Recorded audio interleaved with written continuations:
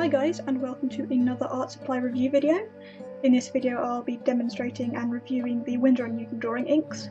This is the Williams set, but I also have 3 other inks that I have bought separately. As always, all opinions are my own. I am not affiliated with Winsor & Newton. So like my previous review video, the way that we're going to do this is we'll go over the packaging to see what the claims that Winsor & Newton make about these inks. Then we'll go into swatching, where I'll describe the properties. And then finally I will show you a demonstration of me using these inks and what kind of effects you can achieve with them. So this is the packaging that both the William and the Henry sets come in. It's a plastic box, and inside the box there were 8 small cardboard boxes like this with different designs depending on what ink it was, the colour of the ink. And then inside these boxes are the little pots of ink. They are very cute little glass bottles. They're 14 millilitres each, and you have 8 of them. Now before I forget to mention, it's really important to make sure that the lids are firstly on tightly, but also that the threads of the lids and the little sort of indents are really clean, and that also goes for the glass parts as well. Now if they're not clean and you have lots of ink stuck on them, the ink will dry and it becomes incredibly difficult to open, and anybody with weak hands or even regular people are going to struggle to open them, and I've heard of people breaking their ink bottles, the lids, from trying to open them. So do clean them carefully between uses. It's also a good idea to store them upright so that the ink can't leak through the sides and make it difficult for the cap to be removed. So also don't tilt them like I'm doing now. Onto what the packaging has to say. So it just says drawing inks in a variety of different languages here. And on the back it says Winsor & Newton drawing inks are formulated from a series of water-soluble dyes in a superior shellac solution. These inks can be applied with a brush or pen and are widely used by illustrators, designers, calligraphers and artists. Care should be taken when using an airbrush or fountain pen to ensure that the ink does not dry within it. So what information can we glean from that blurb? Well, it's made in a shellac solution, so I think that would mean that these inks are permanent once dried. And they are also made from water-soluble dyes, which means that they're not going to be light fast. Dye-based products aren't very light fast, whereas pigment-based products tend to be a lot more light fast. So it also says enclosed are illustrations featuring different techniques, so we'll have a quick look at those. So here's that leaflet, or rather just one side of paper. It says traditional pen and ink drawing with black Indian ink. So they can be used with dip pens, or fountain pens I suppose. Brush and ink sketching in colour. And it looks like they're showing dilution of the ink, so that's another thing that you can achieve with these inks. Graphical images and calligraphy, and technical applications using dilute washes. To be honest, I find this information a little bit lackluster. I think they could have included a lot more information about the product in the set. Colour swatches, what other colours are available in this series. Perhaps like mini tutorials, that sort of thing included. Of course, all that information can be found online, but I really like having it as a paper version with the product. So I just wanted to show you quickly how I store my inks. This is what I store them in. It's a chocolate tin, quite a small one. I think this is a really good way to store them because it keeps them upright, and because it's made out of metal, if any of them leak, chances are it's not going to leak out and damage anything that you have underneath it. I like keeping the boxes because I think they're just too stinking cute, and I also have a number of pipettes along with these inks because I find it a lot more easy to remove the ink with a pipette rather than a brush. So in the description box I'll leave a link to where I got these pipettes from, and I'll also leave a link to Amazon for the set that I have here. Now the other thing with pipettes is that I've heard that if you dip a brush in and out of the inks that you can end up contaminating the inks quite easily. One person that I've seen talk about this online was actually talking about biological contamination, i.e. your inks rotting inside the bottle, which I think is a bit strange, but I suppose it could happen. And the other contamination risk is crossing over different colours from your palette into your ink bottles. So yes, definitely recommend pipettes. So here I am now swatching out all of my colours.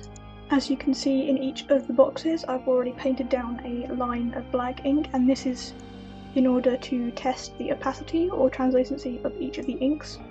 I also do a number of swatches for each of the colours. The first swatch at the top of each box is the pure colour. So I haven't diluted it at all, apart from applying it with a slightly damp brush.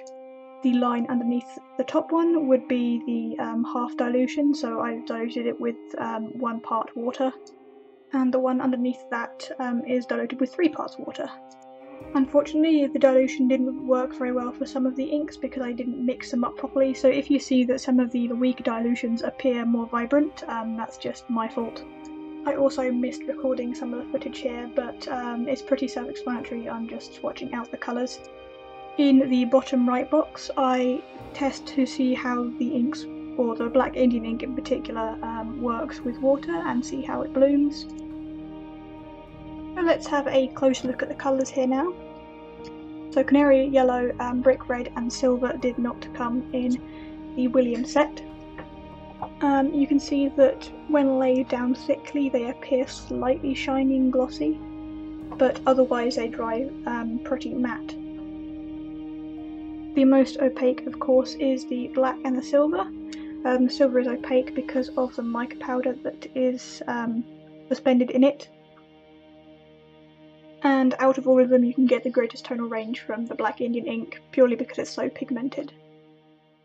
The black ink blooms wonderfully, and the black ink also dries very permanently. Here I was really scrubbing at it with a brush with water on it, and it lifted very slightly, but I think you'd really struggle to make the black ink, once it's dried, lift off.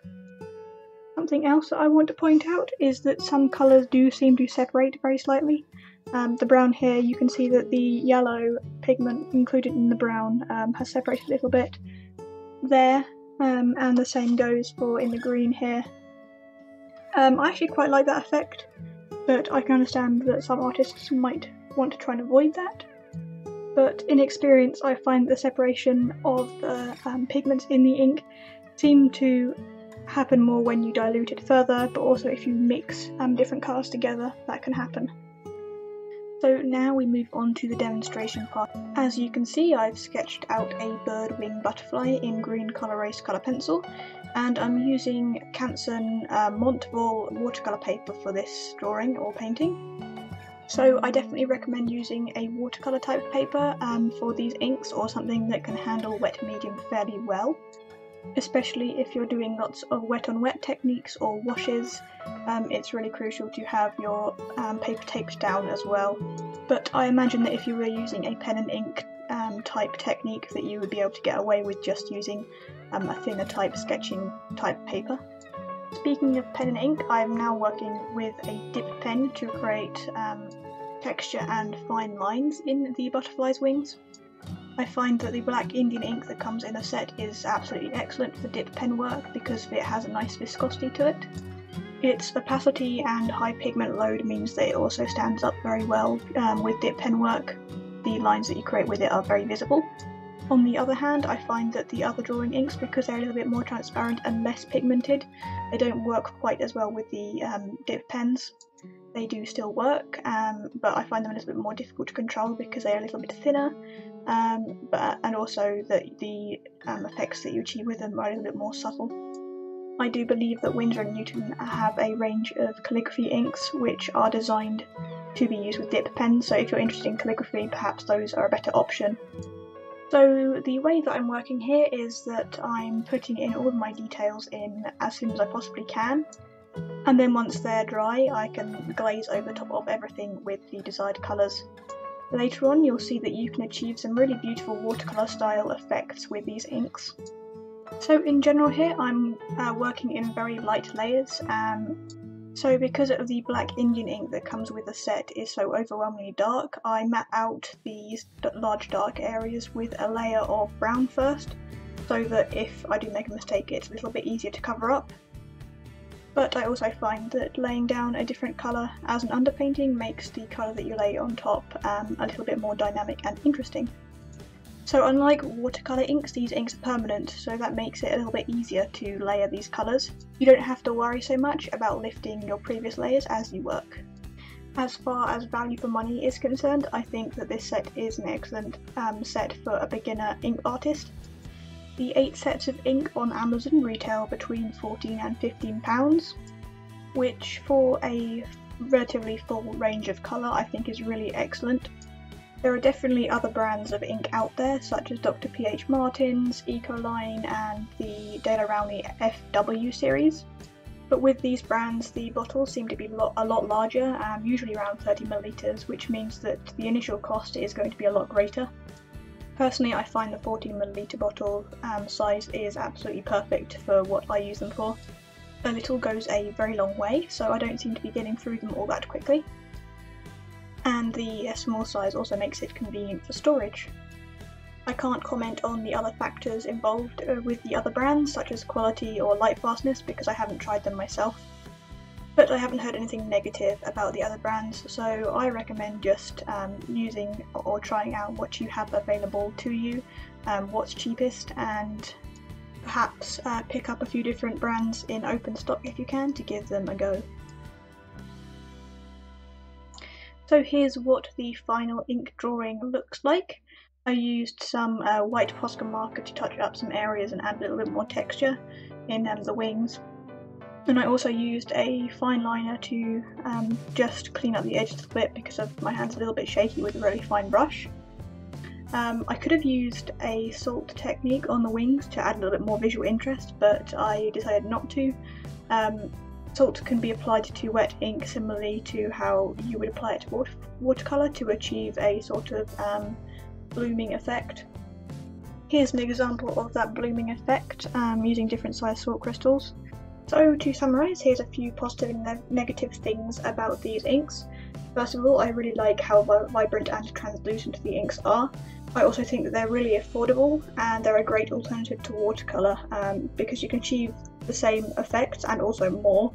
And I think you'd struggle to find watercolour this vibrant at a similar price point. You can get a large variety of effects and applications with these inks. For example, you can use them with a dip pen and get these watercolour effects with them as well. On the other hand, they are not light fast. They are permanent, which can be seen as a positive or negative thing depending on the way you work. And because they are permanent and dry quite to form like a stubborn layer, you need to take care with your brushes and palettes to make sure they don't get stained or damaged from the inks. One final negative would be that they aren't very transportable, and unlike watercolour palettes you can't really bring your ink set around with you very easily. So because of all these properties the ink has, both positive and negative, I find that the best application for them is in quick or fairly quick paintings and sketches like this, or for colouring in sketchbook studies. So that about concludes things here. If you have any questions, feel free to leave those down in the comments. If you found this video helpful, please leave it a like. And if you have bought or are considering buying these inks, please let me know in the comment section also. Hit that subscribe button if you haven't already in order to stay tuned for more video reviews, speed paints, tutorials and challenges. Thank you very much for watching, and I'll see you in the next video.